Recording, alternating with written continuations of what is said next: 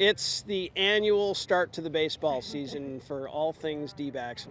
You know, we're big baseball fans, so I'm 43 years old, but I still want to try to play like I'm 18, so. It's better and better every year because, word gets around. Word of mouth gets around. And we not only teach them things about baseball, but we teach them some things about that go on in the clubhouse and stuff like that, and they love it. Baseball's like second part. It's more of like the coaches and the friendships that we've made with the fellow campers. It's one thing when you talk about everyone in the training room, fantasy camp, and all that stuff when it's your own husband. So how's it going so far? You know, it's going pretty good. I've made it through a day and a half, and I'm still healthy. Haven't been in the training room yet, so. You have a fancy bat there. Tell me about the bat. Yeah, this is the old DTB. So far, it's got me 2 singles, so it's.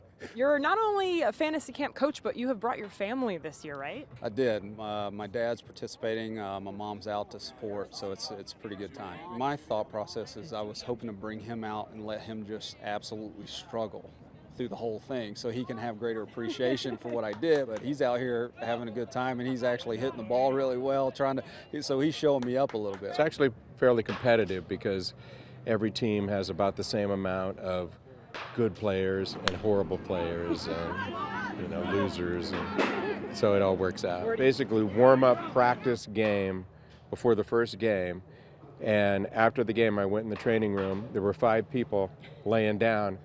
All 5 are on my team. That's not good. So I just want to keep everybody healthy. We've got 5 games to play before we get into the championship round. If we can field a team by Thursday, we're golden. Doc, you heard already? We started the game 15 minutes ago. It started as a bunch of people getting together, and it's progressed to friendships, and they do all kinds of things. They raise a lot of money. They do wonderful community stuff, and they get a chance to come out here for a week. Give me a break, I'm on an interview.